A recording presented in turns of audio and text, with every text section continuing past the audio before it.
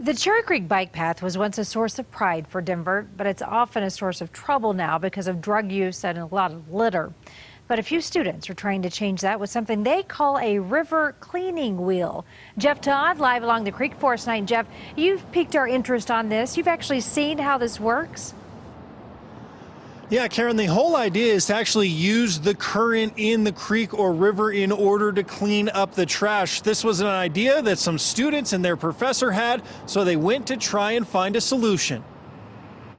The water will move this wheel.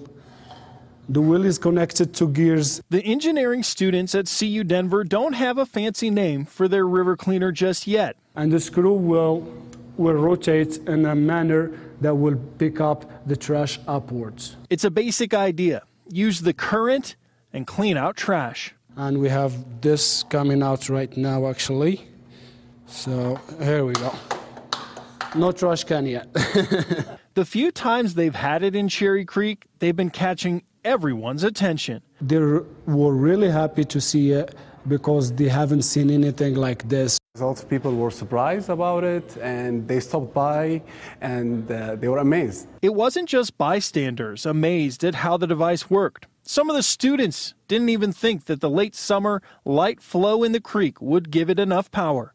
First time I was surprised because we faced a lot of problems, especially with the gears. It's taken 2 semesters to get this in the water. A new class started this week and plans to make it even better. We will make a lot of modification. We will change almost everything on it. The hope is that they'll have a second device somewhere around December or January when this next semester ends. They're even thinking about putting either solar panels on it or some kind of device so that they can pedal it so that it doesn't just work on creeks and rivers. It could also clean up lakes too. A big benefit to all of Colorado's water. We're live in Denver tonight. Jeff Todd covering Colorado First. All right, Jeff, thank you.